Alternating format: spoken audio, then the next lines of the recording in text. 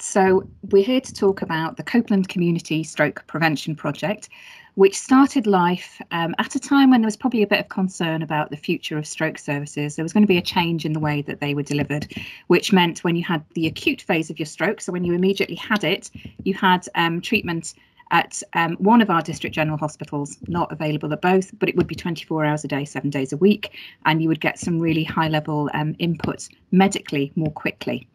But that threw up an interesting concerns for our community around the other district general hospital who thought they might be missing out a bit.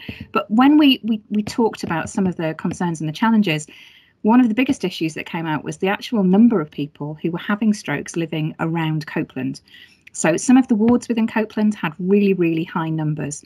And in bringing people together to discuss it, what was really obvious was that the best type of stroke to have was just not to have one in the first place. And what we really needed to do was focus on some of that stroke prevention work. So we were fortunate in being able to get some support from NHS England. We were part of their Building Health Partnerships programme, which introduced us to Charlotte, who's going to tell you a little bit more about it. So we kind of started out with the plan of let's bring some people together in a local venue in Egremont in the west of Cumbria, and hear what's on people's minds about this. Hear what people are most worried about, and that was a real mixture of local residents and professionals from the NHS and from other organisations that we were working with, like the community pharmacy, like North West Ambulance Service, like the NHS, like Public Health. As well as some of the other groups, the more locally based and community groups, so that there was a place where people could raise their concerns, but also a place where we could look at what do we do to make a difference here. So we were building the ideas all the time and gathering, in particular, ideas from the community about really good places to go where we could undertake community blood pressure and atrial fibrillation testing in the community. So the spaces and places where we could do that. And the principle that guided us all the way through what we did was, if you want to do prevention work, if you want to avoid people having a stroke, you can't expect them to come through the front door of the NHS. There isn't the capacity for GPs to be able to do that within their days anyway. What you need to do is to go where people are and have conversations with them and offer them health checks. Doing those health checks in a way which then doesn't create a huge amount of work for primary care. When we got to the stage of deciding what events we would like to attend and take the stroke awareness message out into the community, we were quite straightforward to set them up in the traders markets in Whitehaven and at the Dissington tractor event.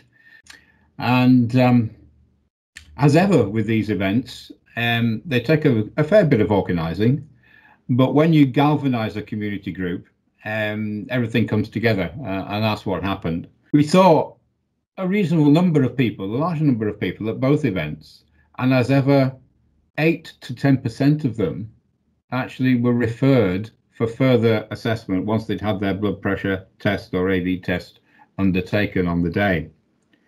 Many people were given advice and support, and just a gentle chat quite often is all that's needed to encourage people to actually think about what they do on a day-to-day basis in their lives to help their own health and well-being.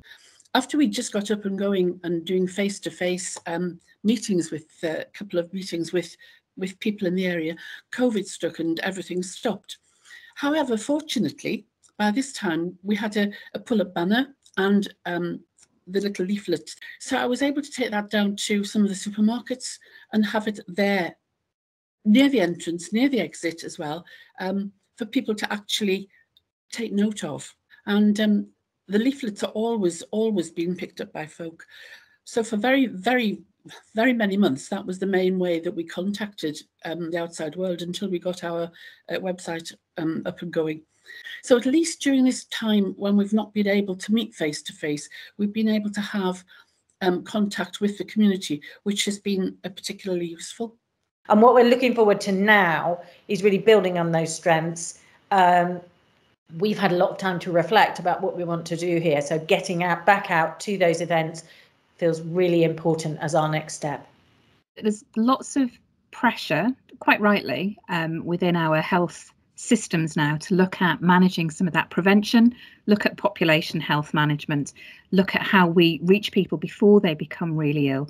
And we can't do any of that sitting behind a desk, behind a door that's got NHS written on it. It's got to be going out into the community and doing things, trusting people to have a go, trusting people to have those conversations. Way back in 2016 and 2017, I got involved in arranging a number of rather large-scale community health events. It was somewhat difficult, I have to say, to actually try and engage with the appropriate parts of the NHS and public health system to actually make it work as well as we would like. We got there, but it was hard work. And I think by engaging early with the system, as we have done on this occasion, I think it will make it easier in the future for these sorts of events to take place, particularly as we can actually really show hard evidence that they work. There really has to be some support from the NHS. So it can't happen because Kevin's really enthusiastic and he wants to go out and do it. We've got to have some clinical input into that. And I think understanding the need for some really good clinical visible leadership is really important to how we're going to be able to really make a difference to the health of our own communities. So I think my big learning for myself, but also big takeaway from all of this, and we're not done. So we carry on regardless of what's happening, I think, and we've managed to show that, is do something. Sometimes we try really hard to make plans and get everything right and get all our ducks in a row. We don't necessarily need to do all of that. Yes, we do need to be safe and we do need to manage risk carefully. And we've learned a lot about that in the pandemic, especially. But I think a lot of the time people get really fed up sitting around discussing the problem and, really want to roll their sleeves up and get on with it and think about what they can do. So I think it's about taking brave steps. They can be really small steps. Look at what you've got, understand what you've got around you, the people, the contacts, the places, the spaces, and go out there and do something.